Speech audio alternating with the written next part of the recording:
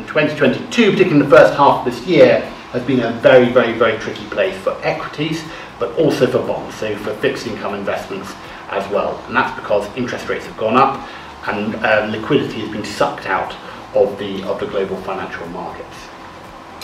So to give you a bit of a preview about what I'm going to cover off today, we are not particularly excited about the economic growth outlook over the next 12 to 18 months. Inflation may be showing signs in the United States of peaking. It's a bit more uncertain in Europe. And whilst I'll paint quite a pessimistic outlook for the next probably 20 minutes or so, there is some optimism at the end. So this is pretty complementary to estate planning because they help grow your wealth. At the end of the day, most people spend a very small proportion of the time working or even planning on the effective transfer of the wealth that they've spent their lifetime putting together.